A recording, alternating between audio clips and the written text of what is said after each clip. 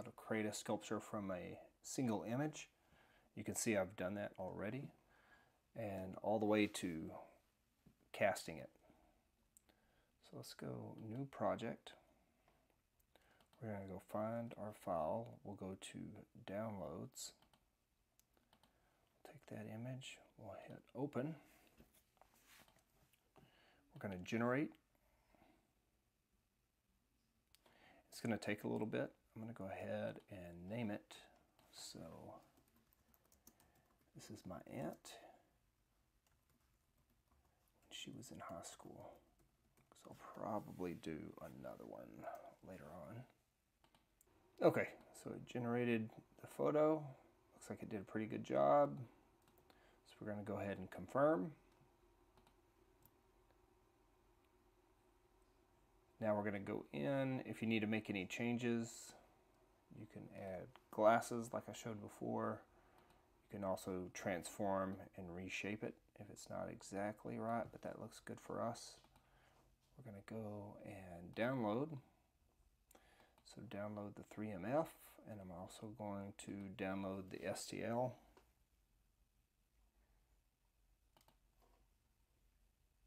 We should see both of those there. All right, good. I'm going to go File, Import. Let's open up the STL. So it's going to be pretty large. We don't want it that large. And let's go scale it down. I'm going to go 50%. That should be good. That should be about the size we need. And if not, then we can scale it down some more. I'm also going to come in and I'm going to cut and give it a flat surface. So I'm going to grab this yellow dot. I'm going to bring it down. Right about there will be good. Let's turn off the lower part. Let's go perform cut. And that should be what we want right there. So we'll go File, Save Project As. It's a warning, so we'll come back in here. We'll add supports, build plate only. Let's go preview. Yep, so there's our, and we'll go print plate, and then we'll send it out to our printer. So I did 1,000 grams of sand, and then I did 10 to 15% clay of that. And you don't have to go and buy the powdered bentonite clay. You can if you want. The cost is this clumping kitty litter. So you can get 14 pounds of that, but you need to grind it up in a blender, get it really fine so it mixes with your sand. Once you have it blended together, you can take a spray bottle and spray it and then mix it. So spray the top. If you want to be real careful and not add too much water too soon. Once you've done it enough, you can probably eliminate the spray bottle and just pour in what you know you normally would need. So right here I'm going to go about 1/8 of a cup at a time and mix that together so that you can take it and break it apart. So it's almost there. We want it to hold its shape, break even. No, that's pretty good, and not be real sticky on us. So I just take a 5-gallon tub. You can see I've got a little bit in there, not much. I don't have much left.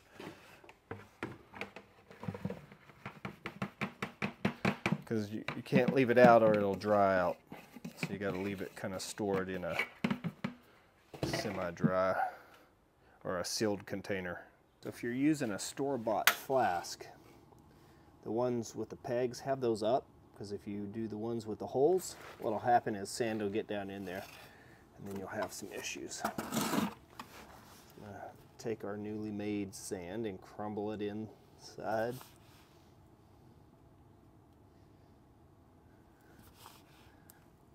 So the good thing about green sand is you can toss it out because it's just clay and sand.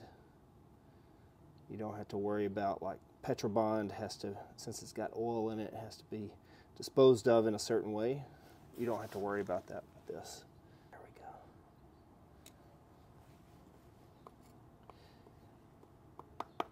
So now I'm going to take baby powder, sprinkle that down.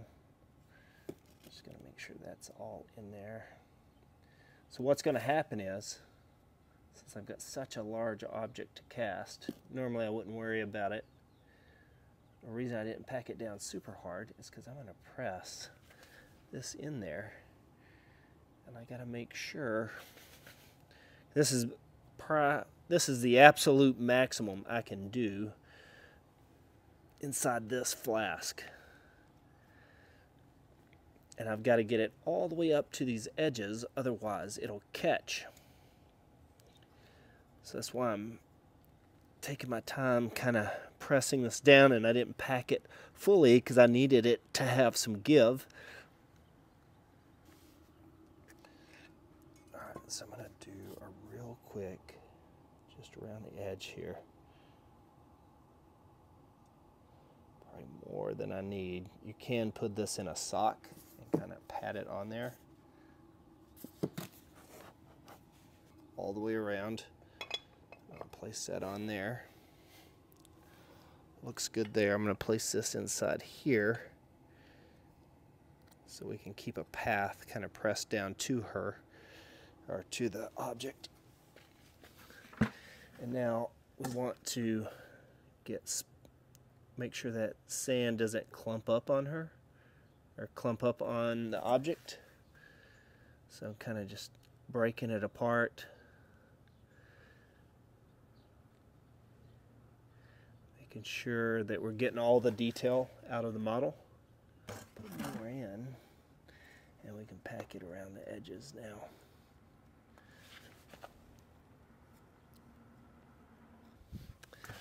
And that amount will give you just enough for this size of flask, what we made with the 1,000 grams, and then 10 to 15% of the bentonite clay. All right, so now that we've got that done, what I'm going to do is take this little piece, make sure we can see or get to what we're about to cast. There we go. There we are. So there, that's pretty good. So I don't like this part right here. All right, there we go. So we've got that in there. This is what we got to worry about leaking. There we go. Good. Good, good, good. We kept most of that. So we should be good here. This is the part that I worry about falling off. Work out perfectly. And we don't want to bang it together too hard. So we got to get these lined up. There we go, good.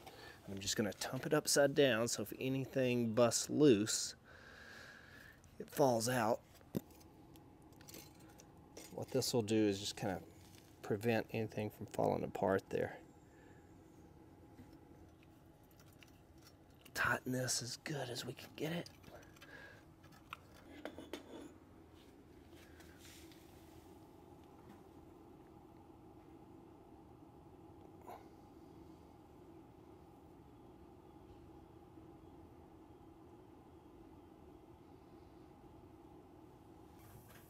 There we go. So we got it all the way up there to the sprue. We'll let that stuff cool off. So we took this PLA model.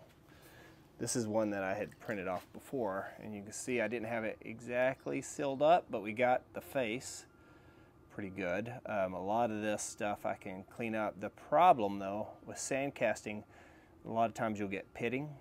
Break your mold. All right, so there's that. Let's see how this one turned out. Let me go grab my pliers. Let's see if I can do that with just my glove. Oh, good. We got the face pretty good. That one may have turned out better. You can still see the face print there. you can see a little leakage, which I thought I was going to get. I was really worried I was going to get a lot of leakage up there, but I didn't. All right, let's quench this sucker.